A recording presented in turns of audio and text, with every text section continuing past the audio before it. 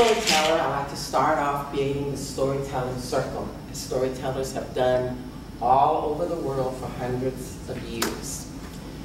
And I'm going to open with a folk tale, because this folk tale will help you to see and understand why the Underground Railroad existed. There's once this hunter walking through the forest with his hunting bag, and he heard in the distance a sound he had never heard before. Na, na, na, na, na, na, na. So he kept walking, and the sound got louder, and finally he came to this tree, and he looked up, and there was this beautiful golden feathered bird singing, na, na, na, na, na, na, na. And he looked up and he said, why is such a beautiful bird singing such an ugly song? And the bird looked down and said, na, na, na, na, na, na, na. If you don't stop singing that ugly song, I'm going to shoot you. Na, na, na, na, na, na, na. So that hunter took out an arrow and shot at the bird and missed her. And she sang, na, na, na, na, na, na, na. And he was so angry, he took out another arrow, aimed very carefully, and shot the bird straight in the heart, ran after, and caught him in his bag, tied up his bag, and walked home. And just as he was stepping in his house, he could hear coming from the bag. So he cut off the bird's head, plucked the feathers, cut it up into 100 pieces, and put it in a pot of boiling water. And then he started to walk away and heard,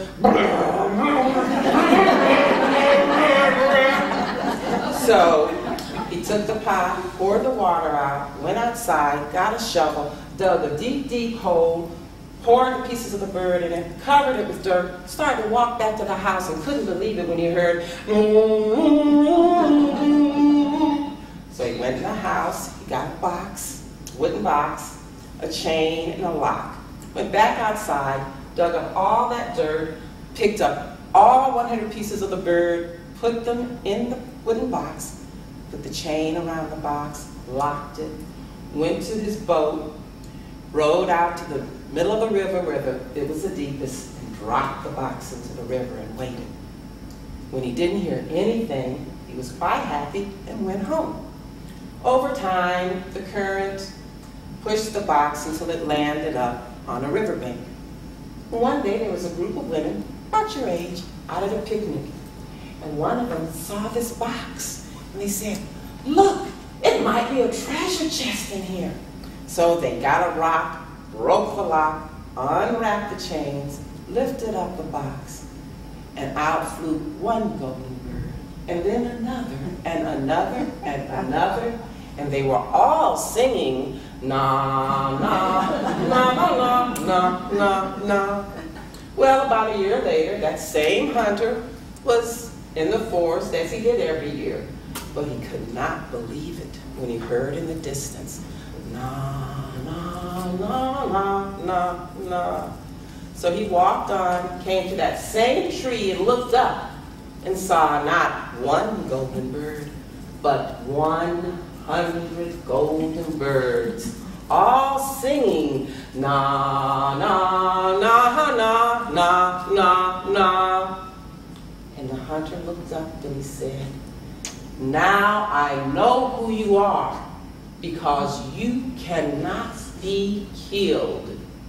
You are the freedom bird. And they all sang, na, na, na, na, na, na, na. And freedom is what the Underground Railroad was about. And it existed for many reasons. One of those reasons were that people were able to walk in the shoes of someone else.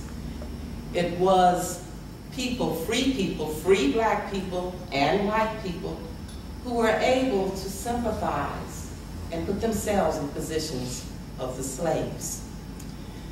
Now, a lot of people didn't know what that experience was like, and were fortunate that there were many slaves who, once they got their freedom, wrote autobiographies. And this was one written by a slave named, his African name was Olado Equiano.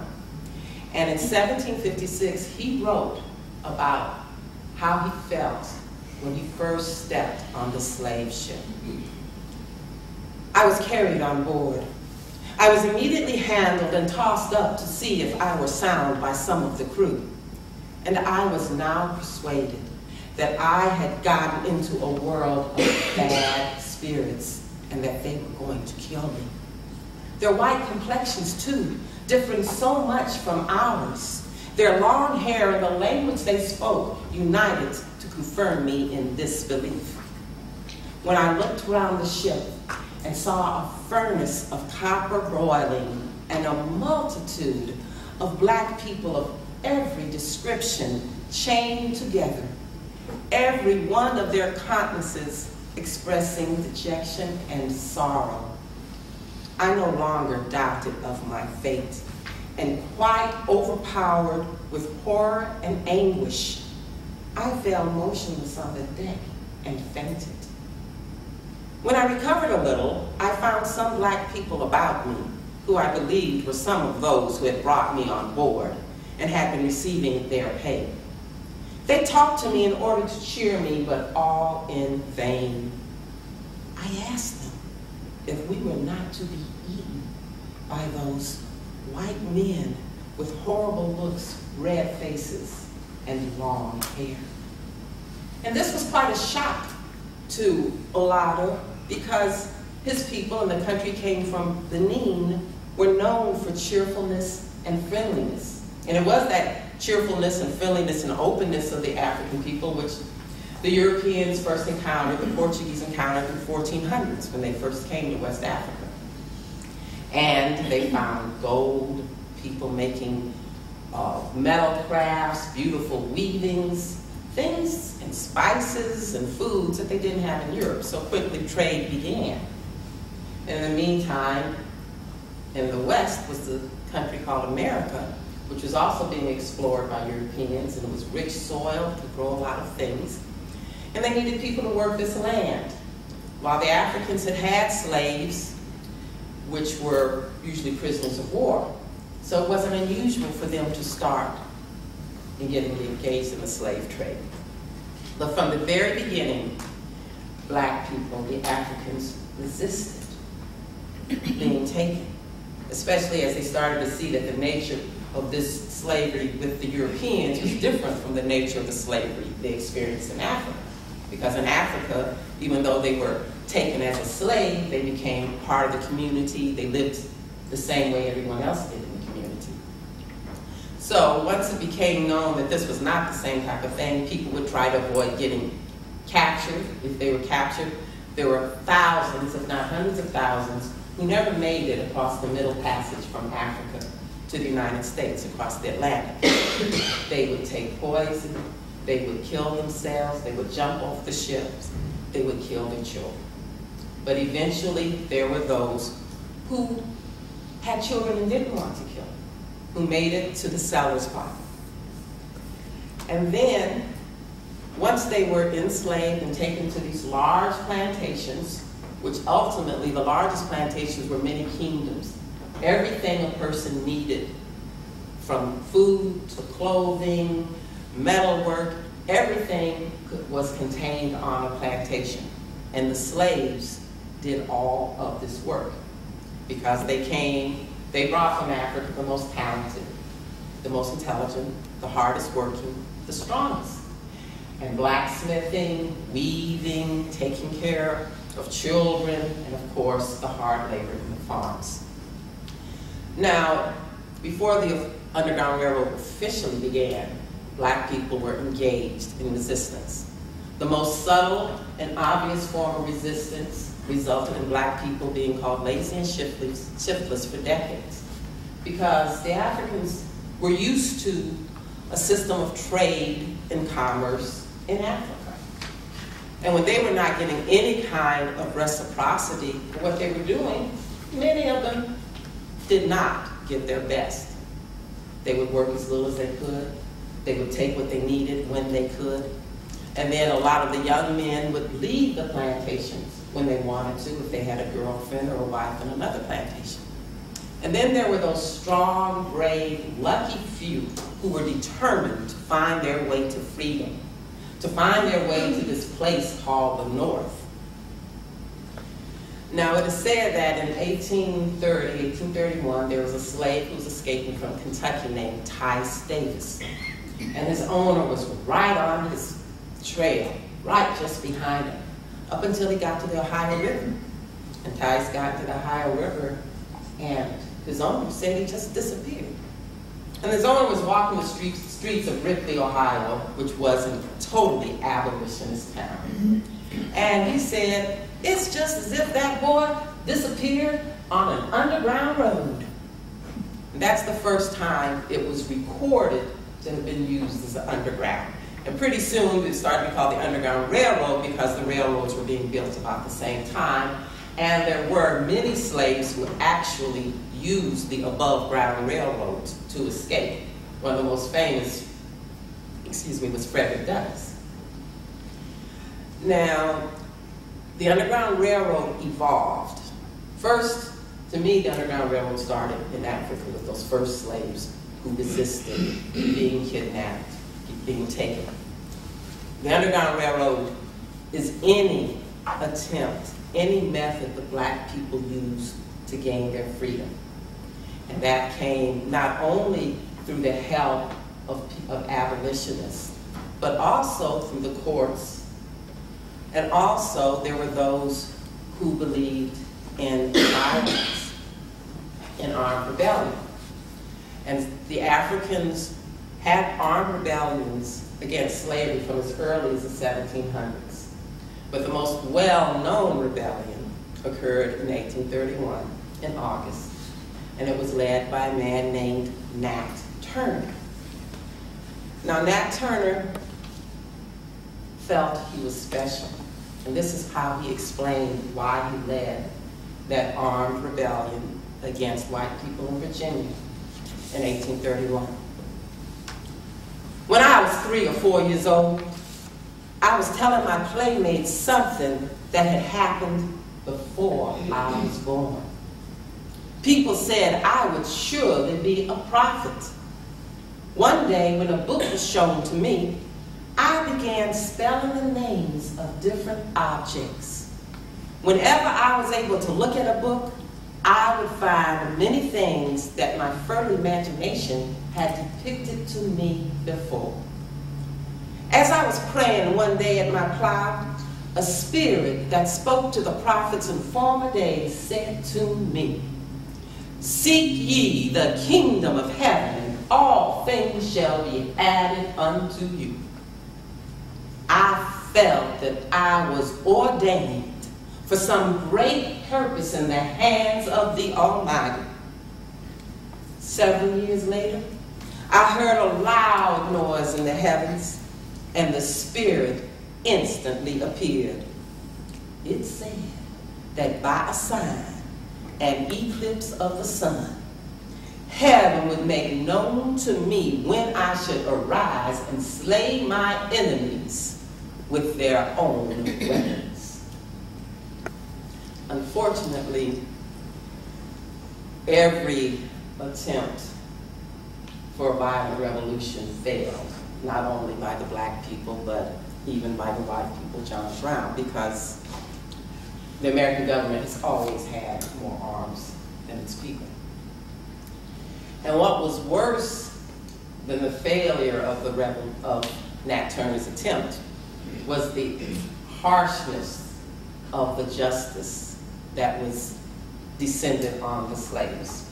57 white people were killed by Nat Turner and his companions, but many more black slaves were killed and terrorized during the 2 months it took for the whites to capture Nat Turner.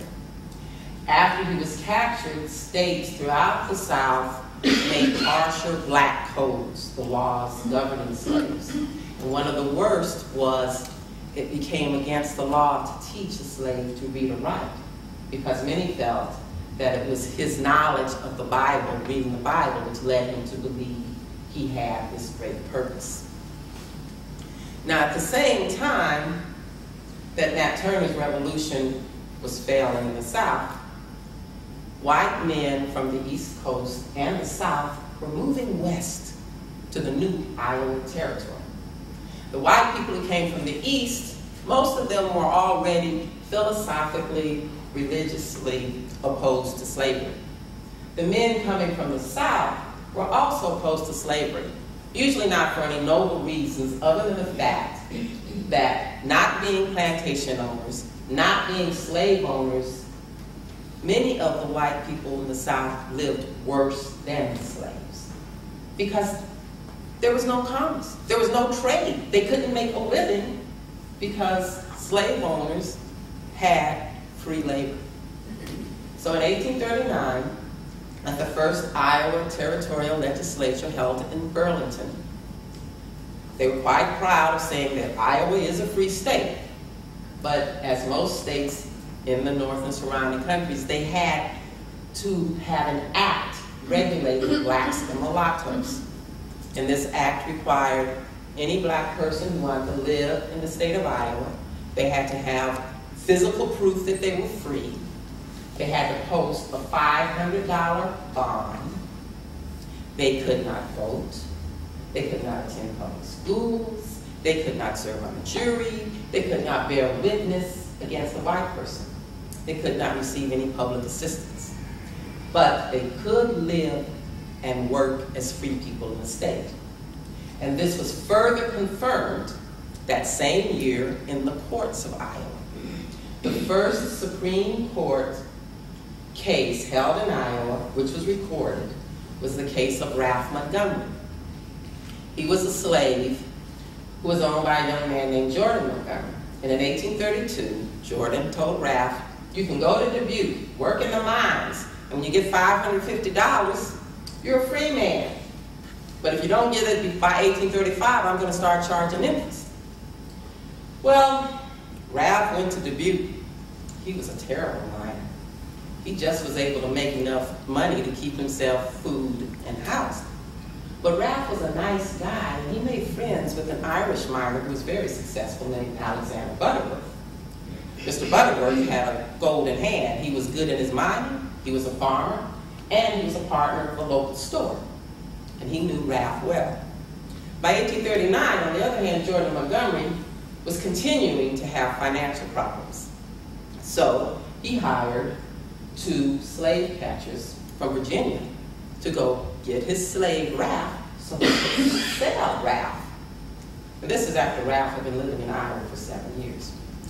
So they came, went to the sheriff with their papers, and of course the sheriff let them have Ralph because part of the law was that an escaped slave could be returned to the owner. But Alexander Butterworth, when he heard about this, he was very upset. He went to his friend who was a judge and got a writ of habeas corpus so that Ralph could be returned. And they immediately called the Supreme Court to decide on the status of Ralph, considering that there were kind of this conflict in the law. Ralph was very fortunate that his lawyer was a man named David Rohrer. David Rohrer had been a slave owner in Virginia. But at some point in his life, between Virginia and Arkansas, he decided that slavery was wrong. He freed his slaves, and he began working against slavery. And one of the things he did was defended Ralph. And the Supreme Court agreed with David Rohrer, and they made this decision. The master who permits his slave to become a resident here cannot, afterwards, exercise any acts of ownership over him within this territory. The law does not take away his property in express terms, but declares it no longer to be property at all. Property in the slave cannot exist without the existence of slavery. The prohibition of the latter annihilates the former. And this being destroyed, he becomes free. It is therefore ordered and adjudged that he, Ralph, be discharged from further duress and restraint, and that he go hence. And Ralph stayed and lived in Burlington the rest of his life and became part of the community. And in another part in Iowa, there was a similar case with a woman named Rachel. And so it was established that you could not bring a person and bring your slave into the state and leave that person here and think that you could claim it again, because Iowa was a free state. And Iowans were proud of that. But like I said, there were some, especially in southern Iowa, the white people who were close to Missouri and kind of sympathetic to slaveholders, who didn't endorse helping slaves escape. But by 1850, things changed dramatically, because that was when the second fugitive slave law was passed. The first one had been passed in 1793 with the invention of the cotton gin. This fugitive slave law went so far as to say that a slave catcher could go into any state and with very little proof take a slave back south. These new states were very upset about this because state rights was very important to people. So even many more people became involved in helping slaves escape. Now, Iowa has several freedom trails. There were people who came up from the south, from Missouri, and also from the west, from Nebraska. Some people who came from Missouri came up through Cincinnati and went through other towns, all heading pretty much east to the port cities of Burlington, Davenport, Clinton. And then on the west, in Nebraska, there was Tabor, Civil Bend, and other places where people came in because there were slaves in Nebraska.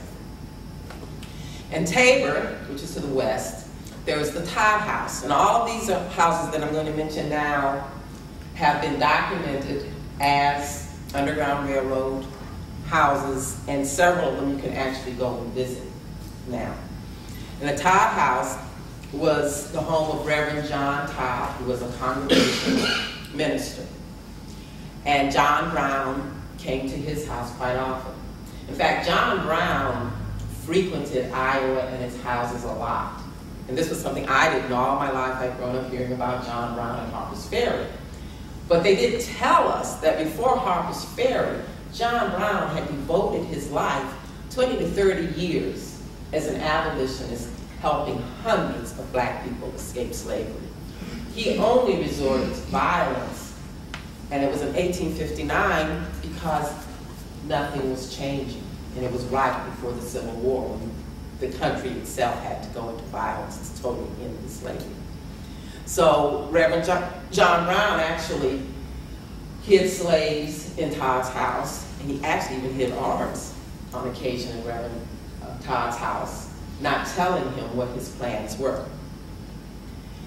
Another minister from the Congregational Church was Reverend George Hitchcock, who was actually recruited by Reverend Todd. And Reverend Hitchcock lived in Lewis, Iowa, and he had what's called the Hitchcock House, where slaves also were hidden.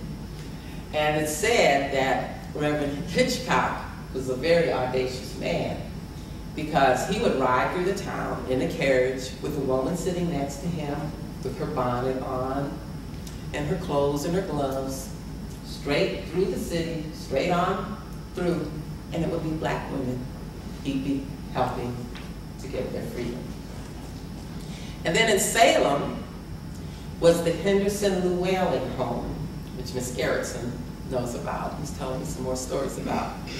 Now, Henderson Llewellyn was a Quaker, and he and his brother and others had joined a Quaker community in Salem. Now, by and large, the Quakers, the Friends, were one of the first religious groups to come out against slavery on religious basis. But within the Quaker churches, there was a split. Everyone agreed slavery was an abomination, but there were some who felt that as Quakers, as pacifists, they could not be involved in breaking the law and helping slaves escape, because no matter how nonviolent you were, if on occasion those ventures ended up being violent. Well, Henderson Llewellyn was not of that mind. So in 1843, he formed the Abolition Friends monthly meeting, and they were a totally separate group. And Ms. Garrison said they actually have totally separate places in the graveyards now of the two different groups of people. But Henderson Llewellyn's house was used, and he helped many slaves through. Joshua Henshaw was another abolitionist, and he lived in Winterset, Iowa. But one early morning, two slaves came knocking on his door. "Please, sir, the posse's out there. You gotta hide us." And so Mr. Henshaw and his sons quickly hid these men. Posse came, ran through his house looking for people, went to the barn, punching haystacks and grain with long poles, and left very angrily because they couldn't find anything. They had walked right past two large barrels sitting in the yard that had a plank of corn seed drying. Very carefully, Mr. Henshaw and his son lifted up the plank, and up jumped two black men who started singing. "When the sun comes up and the first quail calls, follow the drinking gourd, for the old man's a-waiting for to carry you to freedom. Follow the drinking gourd." Mr. Henshaw looked and said, "What are y'all singing about?" And they said, "Well, sir, it's getting to be winter, and it's definitely time for us to follow that North Star, the drinking gourd, and make our way across the Ohio River." And that was just one of many songs that the black people used as codes to help them escape to freedom. And that song specifically, it is said, was taught to slaves in the Deep South by a traveling carpenter, a white man, because the song goes on to tell them how to follow the river that is in Alabama and how to get through to the Tennessee River to the Ohio River. And it would take about a year. And the goal was to cross the Ohio River in the winter when it was frozen over, because it could be a rough river to cross otherwise. Even though there's a story of Eliza who did cross it with her child. And that story in Uncle Tom's Cabin is based on a true woman who did cross the river with her baby. And that was a very rare occasion for a woman to make that type of an attempt for freedom because of the difficulties. Now, in Des Moines, there was a place called Cherry Place, which now has the old historical building is located there. But during the 1800s, there was a nice large house surrounded by cherry trees, and Isaac Grant, the Postmaster General of the state, lived there. And he was an abolitionist. And this is what he wrote in 1864. "The last time I saw John Brown was at this gate. As we leaned over it, he took my hand and held it a long time, then spoke a few words of kindness and courage, and went on. This was in 1859, in the early part of the year, only a short time before he went on to Harper's Ferry. I had met him on other occasions. It was a winter day, but I was out in the yard when I saw a covered wagon drawn along the rough road with a man walking at the side whom I recognized at once. He halted at my place and I called him to the gate. I saw that he had a load in his wagon and gave him the signal for safety, and he understood. I asked him how many, and he held up 4 fingers in his hand. It was early in the day, and he went on eastward with his father, as we would have said. But in the few words exchanged, he showed his passionate earnestness in the cause to which he had dedicated his life. Not far away, there were places where he might have hid away for a night or day those whom he was helping. But it was better to go on to places not so conspicuous. How did Brown know I could be trusted? Well, even if he had not met me before, he knew it when I said hello, much as we now do at the telephone. That was a pretty well-established Underground Railroad signal for all's well. In response, he lifted his right hand to his ear and grasped the rim firmly between the thumb and finger. That meant he understood. If he had held up his hand with the palm extended outward, it would have been different. Do not know how these signs or signals originated, but they had become well understood. Without them, the operation of the system of running slaves into a free territory would not have been possible. Not only was the traffic illegal, but in every community, even in Iowa, there were some who opposed. Brown knew by the signals that I was a friend. No, John Brown did not tell me any of the details of his plans that had long before been matured, but he let me know he had plans and that nothing could turn him aside. And it was the symbols and the language that Brant talked about was just one of the ways that people communicated. Songs were another. And then, as Ms. Garrison mentioned, there are also quilts and designs of quilts. It hasn't been documented that the abolitionists here in Iowa actually used quilts, but in other places in the South and in the North, quilts were used in two ways. One, the slaves who were seamstresses, who made quilts as part of their jobs.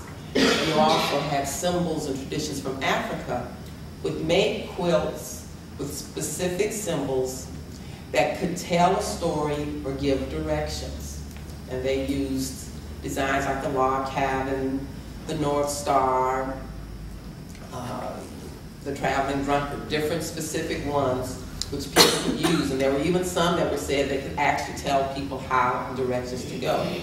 And another way that quilts were used was that they would be simply hung out, and if they would have a black patch in the middle, people would know this is a safe house. Other symbols of safe house would have a lantern in a kitchen window. And another symbol was also people would have the young boy carvings that looked like a young boy who was holding a horse, and which people had grown to think were racist. But they would light this candle. And I just found out from a trip to Baltimore that that young boy was the first carving of this young boy was commissioned by George Washington, the president, because this young boy and his father were with Washington during the Revolution. And his father's actually, if you look at that picture with them on a boat, there's actually, he's painted, there's a black man. That was the boy's father. And the young boy would hold Washington's horse. At some point during the Revolution, the boy died. And Washington had the sculpture built in memory of this little boy who worked for him. Now, after 1850, the worst part of that fugitive slave law was that it was used not only to capture escaped slaves, but to put free blacks into slavery. And we don't know how many, but it's probably into the thousands of black people who were unfortunate enough to get literally kidnapped by slave catchers and placed into slavery. And some of them never got out until the end of the Civil War. And this same kind of thing happened here in Iowa. There was a town on the western border of Iowa called Civil Bend. It doesn't exist anymore. And there was an abolitionist, Reverend Doc Blanchard, who came to Civil Bend from Nebraska. And he brought a free black family with him called the Garners. They moved into the community. They were welcomed in the community by most people. And their children were invited to attend the school. A week after the children attended the school was shut down. But they continued living there. One day, Henry Garner and his sister Maria, and a friend named John Williamson were riding on their way to Omaha in a carriage. And approaching them down the road was another carriage with several white men, and they didn't think anything of it until the other carriage came right up beside them. The white men jumped off the carriage, hit Henry so hard and broke his jaw, but they weren't able to control John Williamson, and he got away.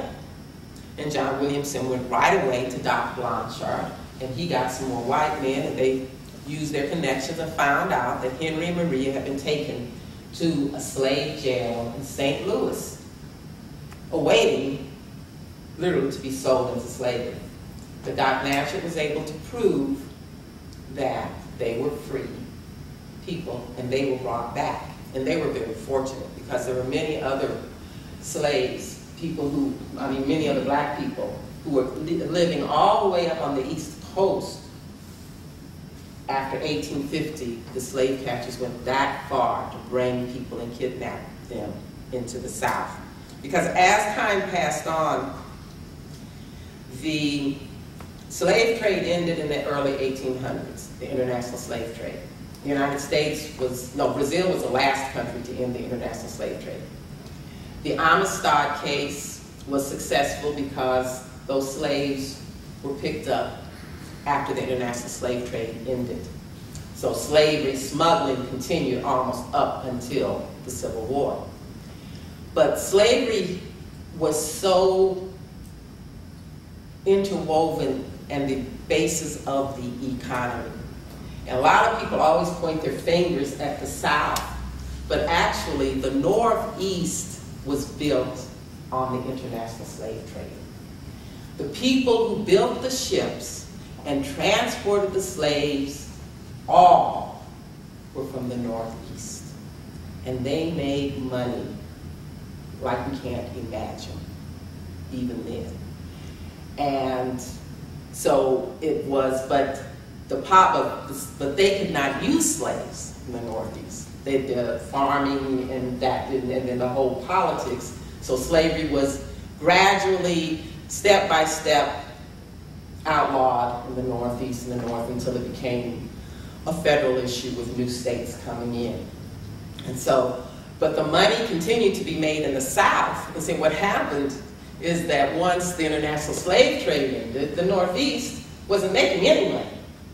So that was, aside from the moral issues, there was this economic issue too, that the Northeast was not making any money from slavery and people were seeing how bad it was. But at that same time, this was like at the height of the South was profiting from slavery. Because even after the end of the international slave trade, the natural production, birth of slaves continued on its own, and people made money by selling slaves and by actually, just the same way they do on the stock market with futures. Futures in slaves, like they have futures in beef and beans. So by 1850 and the whole thing, there was a whole, the South was making money hands over fists and they didn't want to give it up. So aside from the moral issue, there was a very heavy economic factor in the Civil War. And by 1860, things were coming to a head. And this is from an editorial that was written in the Iowa State Register about the kidnapping of slaves. And it was written October 10th, 1860. Much is said by the pro-slavery party about the great wrong inflicted by abolitionists in abducting slaves and hurrying them through to Canada. But little is said in condemnation by the same party when free citizens of the state of Iowa are attacked by pro-slavery ruffians, bound hand and foot, separated from their families, and given over to the everlasting curse of human bondage. It is wrong, we admit, to invade the sovereignty of states and wrest from slaveholders their constitutional rights. But it is an evil of greater magnitude to convert a free man into a subject of merchandise and oppression. It is difficult for Iowa supporters of slavery to understand that sovereignty is not confined to slaveholding states. They ignore the fact that Iowa, in all the elements of state sovereignty, is equal to her sisters in the Confederacy. They forget that this system of kidnapping citizens of Iowa by Missouris constitutes as gross an assault on state rights and prerogatives as the inexcusable forays of abolitionists on Virginia. And strangely indifferent to the dignity of the local constitution under which they live, they follow the memory of John Brown with execrations and yet have no word of scorching rebuke for those prowling manhunters who have assailed our constitutional rights and dragged our free citizens away into slavery. So even in Iowa, you can see how things had heated up just before the Civil War started. And of course, with the Civil War, the first slave, all of the slaves who were in the states that had seceded with the Emancipation Proclamation were declared free, although there were some who never found that out until after the Civil War. Especially in Texas, they didn't find out until June 19th in 1865, and that was the beginning how Juneteenth evolved. And then after the Civil, then of course there had to be an amendment to free slaves in the who were still enslaved as part of the Union. Now after the Civil War, Iowa was very progressive because during the Civil War, black people were finally allowed to fight in the war, black men, through the efforts of Frederick Douglass. And in Iowa, they fought so bravely and so impressed the white men who were in the state legislature that before 1900 and before the federal government had passed it, black men could vote in Iowa. Before 1900, all black people had the right for integrated education and full civil rights in Iowa by law. Unfortunately, there were so few people, black people in the state. Currently the state has pretty much remained with 2% of the population of the state of Iowa are black. But here in the 21st century, 25% of the state's population incarcerated are black. And I know and everyone knows that black people are not inherently more prone to be criminals. And this is why I like to tell Underground Railroad stories, because I feel that now, and this is not just a phenomenon in Iowa, in general throughout the country, there are proportionately more black people in prisons than in the population. But in the states that have a lower percentage of black people, there are a greater number, percentage-wise, in their jails. Much more. That's why it's called disproportionate confinement.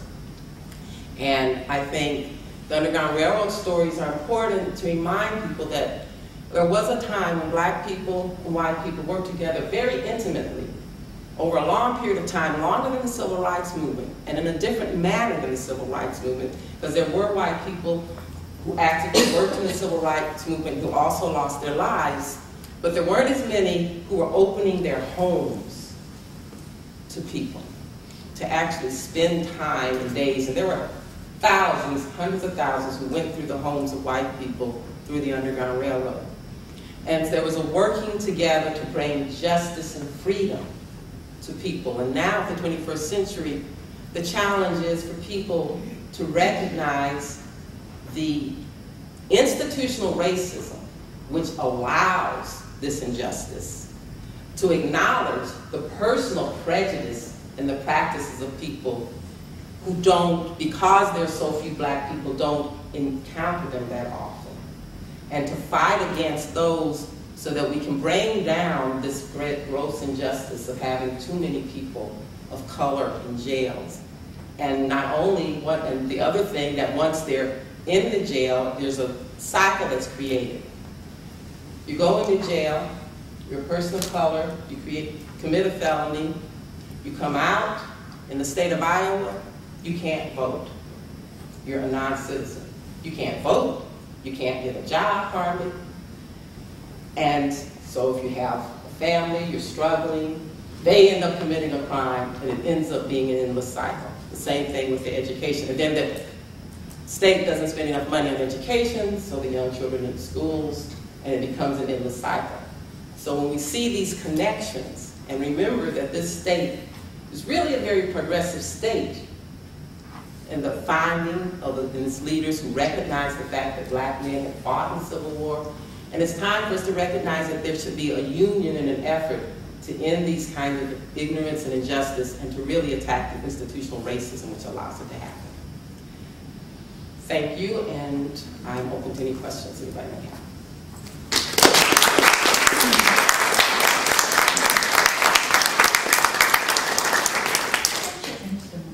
This is just a rattle that came from a West African country. I bought it in Des Moines at a shop that opened for a little while. But these are actually seed pods. They're actually seed pods. And it just is, it creates a nice imagery. Were there any other questions? Well, thank you. I know I kept you a little bit longer than usual. It was a nice history lesson. And I've gotten the Iowa information. I was very fortunate. I was explaining to Nancy and Susan that I got this information through the Iowa Historical Society, through John Zellner, who is a young man doing their research, because the Historical Society is in the process of documenting what they call the Iowa Freedom Trail. And since I started my research, the number of houses that have been listed under the Park Service's Network of Freedom for Iowa have increased significantly, because the Park Service has a grueling process to document houses, because they very much want, there's a continuing debate among historians about the value of oral history. And so what they do is they have several means and methods that people have to prove that a site was used for the Underground Railroad. And so Iowa's getting more and the goal ultimately is to have markers even at those sites that no longer exist. Yes, ma'am. I do want to say too, there's a marvelous book called Outside In, which is a history of African Americans in Iowa from the early 1800s. That's a fascinating history, and it's done by occupation, which I think makes it, kind of gives it another interesting factor.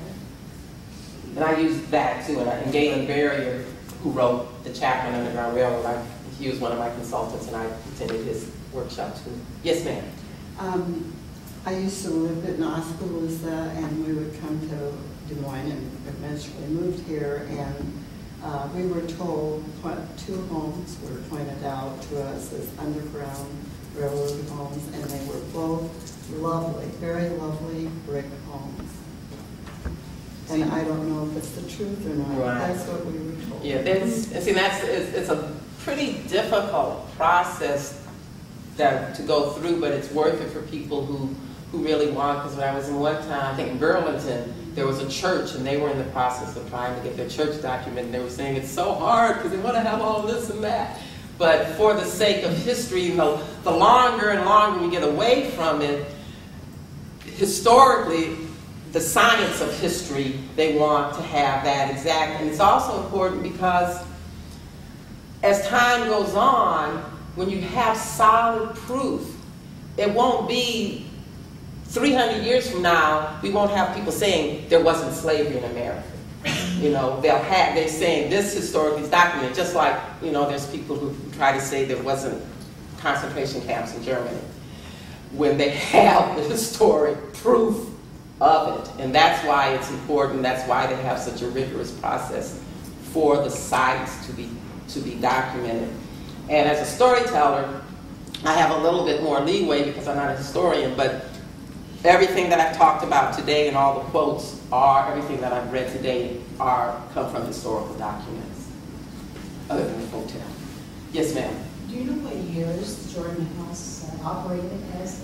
Actually, not the exact years, but most of the houses in Iowa were in operation pretty much from the 1830s to up until the Civil War. They weren't, maybe 1820s, but most of them started in the 1830s simply because there wasn't too many people in the territory before the 1830s. In the case I told you about, there were two bounty hunters they had hired. The Texan, or the Missouri slave owners had hired these two bounty hunters from Texas. And when the case came up, then they had depositions from these Texans. And they took depositions because these men were wanting to go to California for the gold rush, which it just is indicative of the people that were out there, fortune hunters. They were being slave catchers, or, well, there's an opportunity in California, so away they went. But they did have the depositions from them, and they had been hired to trace this particular group. And I'm sorry, I can't remember how many were in it. Yeah, I wondered, what gave you the calling to become a storyteller?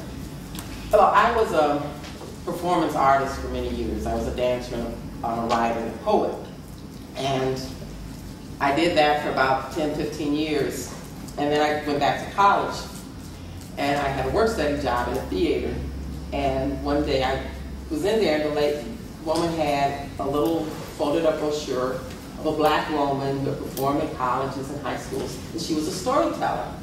And I said, wow, that's pretty interesting, because the folder was like things I had used, but I had never had that type of experience. And I told the woman I was working with, and she said, well, here, you probably want to read this book. And it was a textbook written by a woman named Norma Levo, who was a professor at the University of Colorado in Denver. And when I finished reading that, I said, well, this is just perfect for me, because it combines everything I've ever done, which is reading, research, and storytelling, unlike the performing I used to do, because I would be performing, I'd be dancing and performing things I had written, which were very personal. I started off doing folk tales. They're totally impersonal. They're totally not mine.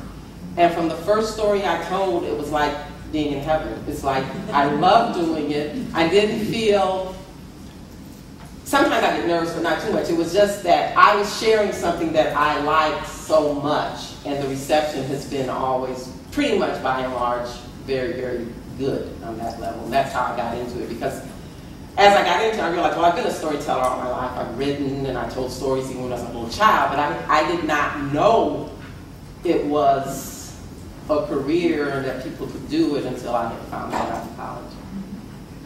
You have a good voice, too. Thank you. Skywalker, thank you for coming. Thank you.